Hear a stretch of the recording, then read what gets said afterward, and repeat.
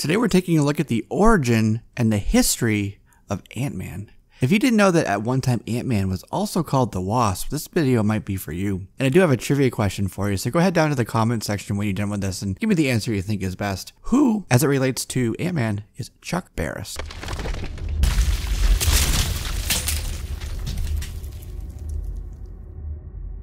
Hi, I'm Jesse and you're watching JLS Comics. Thanks for pressing play. Today we're taking a look at the origin and the history of a character that's been around longer than the Avengers themselves, a character whose cinematic appearances bring humor and levity to the world, while his comic book counterpart is often fraught with depression and divorce and inadequacy. Who? Antman. But it's not as simple as that, because Antman himself has gone by many a name, as well as multiple people donning the mantle of the Antman through the years. We'll touch on all of these, but our primary focus today will be on the biophysicist named Dr. Hank Pym. We'll go through his history, and at the end, I'll tell you which comic book issues contain key first appearances, just in case any of this piques your interest and you're inclined to read more about it. Before Spider-Man, before Thor, before the Avengers, there was Antman. The year was 1962, and Stan Lee, Jack Kirby, and Larry Lieber were coming up with the sci-fi and fantasy stories for their Tales to Astonish title, a title often containing multiple stories and whose purpose, or one of them, was to circumvent the independent news distributor's cap on how many comic books Marvel Comics could publish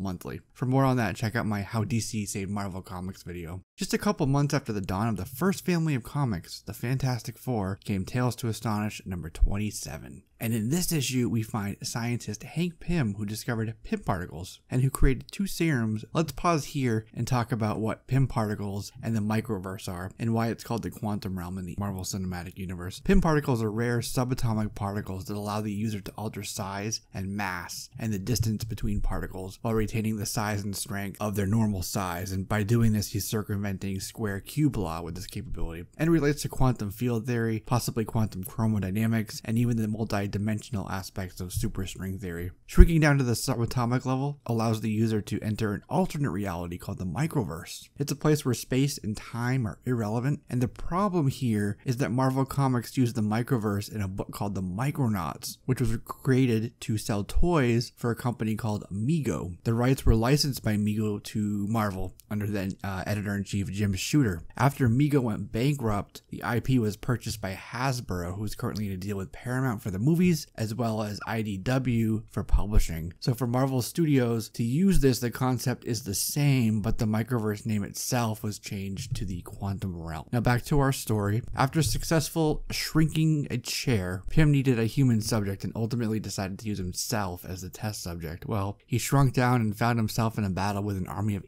ants, and the story is called The Man in the Anthill. A friendly ant helped him return to his lab, where he regrew to his normal size, much to his relief. But it was this encounter that made him infatuated with ants, and 8 issues later, Pym was back, but this time with an Ant-Man suit and a cybernetic helmet that he had developed in his lab. His theory was that he could communicate with the ants through transmitting and receiving psionic and electrical waves. And in Tales to Astonish number 44, just a few issues later, we meet Pym's lab partner, Janet Van Dyne, to whom he had revealed the suit and his intentions. But because her father Vernon was killed by an alien, she immediately wanted in on the project, and her intent actually was to seek revenge for the death of her father. And just about a year later was Hank Pym as Antman and Janet as the Wasp, who became founding members of the Avengers. It was after a team had assembled by Thor, actually. They defeated Loki, and it was Antman himself who suggested that they form the team, and it was the Wasp who came up with the name the Avengers. Pym continued throughout the years and issues to be a part of the Avengers, whether he was Antman or he went by Giant Man. Pym was typically in his lab working on his experiments and trying to come up with his next big breakthrough. And in Avengers number 55, he did. We learned that Ultron was a villain, and he's really become one of the most fearsome villains, not only for the Avengers, but for the Marvel universe as a whole. Ultron's an advanced AI robot that he had created with actually pretty serious Oedipus complex. In fact, it was Ultron who, a couple issues later, Avengers 57, created the synthezoid superhero Vision. His intent was to use this new robot against Hank and Janet. But later on, frustrated that he couldn't make another discovery as great as the Pym particles, he was racked with guilt about creating Ultron, weighed down by depression and failure, feelings of scientific inadequacy. Pym spiraled downward mentally.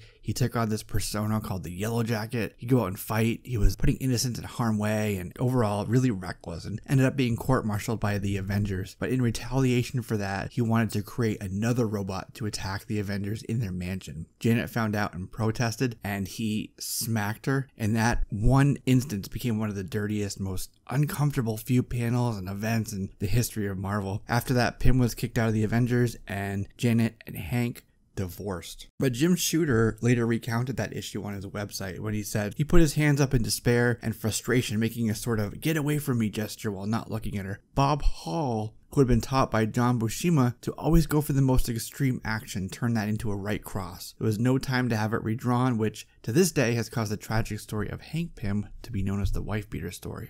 Pym came back eventually to the Avengers, helping out with the West Coast Avengers, kind of like as their version of Jarvis. Pym was off and on again with the Avengers for years. Sometimes he was Antman, sometimes he was Giant Man, sometimes he was Goliath. But years later, Wasp was killed during Avengers Disassembled, and Hank himself was replaced by a Skrull during an event called Secret Invasion. After Secret Invasion, he came back to Earth. He took up the mantle of the Wasp to honor his dead wife. And when he did that, he helped to build up the team called the Mighty Avengers. At one point, the cosmic entity Eternity revealed to Pym that he was Earth's scientific counterpart to Earth's Sorcerer Supreme, which is of course Doctor Strange. Loki later said that he was posing as Eternity to try to manipulate Pym, but during the AVX event, he helped Iron Man make the Phoenix Killer armor, and he also helped Pixie kind of clean up things after Scott Summers was running rampant as the Dark Phoenix. So he kind of did come up eventually with some other notable achievements. During Age of Ultron, a Wolverine from the future came back in time to the time when Hank was working on the Ultron project with the intent to kill him. But then another Wolverine came from another timeline saying that in his timeline, Hank did die. But Morgan Le Fay became this massive threat to the world, this constant threat. So ultimately Hank was allowed to live, but he was tasked with creating a hidden failsafe program inside of Ultron that they could activate and destroy Ultron if they ever needed to. There was another event. It was an original graphic novel called Rage of Ultron. And in this, Hank and Ultron became one. So there was a time in the 616 history when Ultron had attempted to access the US nuclear arsenal. He was encountered by the Avengers, one of which was Antman. He was tricked into entering this Quinjet that was immediately launched into space, ridding the world of Ultron. But that Quinjet crashed on Titan, where the Ultron robot proceeded to take over the Eternals AI system. It's called Isaac. It's an acronym, as well as the Eternals themselves. So when they came back to Earth, there was a confrontation again with Vision and Ant-Man. There was one case where Vision phased through Ultron, and when he did that, Ultron feigned some pain, and the reaction from Hank was to grab his arm. Right when he did that, Vision phased out of Ultron, and when that happened, the two merged together. So between Ultron's rage, Hank's belief that he was basically abandoned by the Avengers, which he wasn't, they thought he died, this new Cyber Hank, if you will, became a pretty formidable threat to the Avengers. But eventually this Cyber Hank was sent into the sun to kill him. But right before he could die, he shrunk down to the subatomic level, and he hid inside of an elementary particle called a neutrino. Just kind of hung out there and was waiting for the solar winds to carry him back to Earth.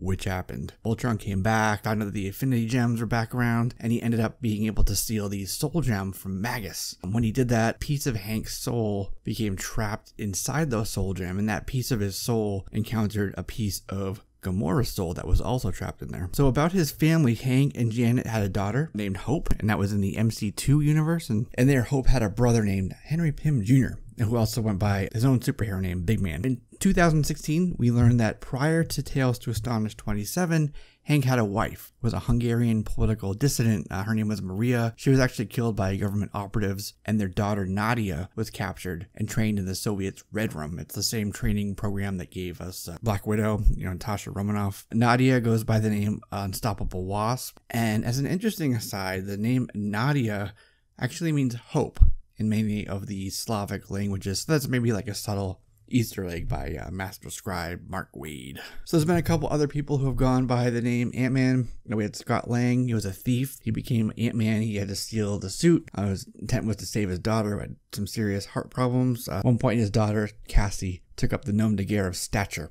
in Young Avengers after her father died. And then later on went by the name of Stinger. Another guy was named Eric O'Grady. He was a S.H.I.E.L.D. agent who found an Ant-Man suit in a S.H.I.E.L.D. headquarters. He stole the armor, and he actually was using it to pick up women.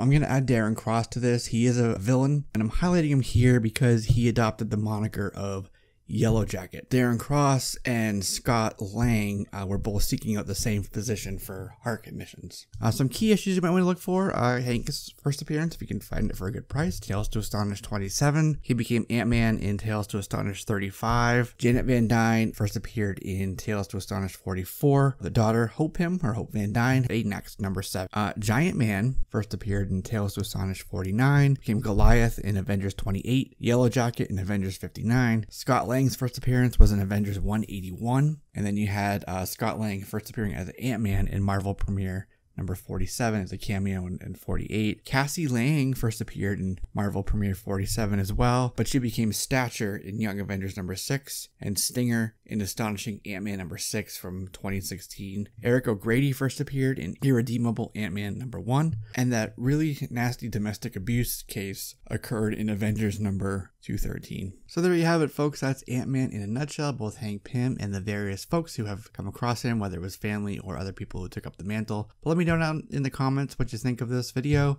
as well as if you have any other facts to add or any other key issues to add. Ultimately, I want this to be helpful for other people. And if you have any other suggestions for history and origin videos, I'm always taking requests for that. Love to do these videos. They're a lot of fun. So that's it. This has been Ant-Man, History and Origin. I'll see you in the next video.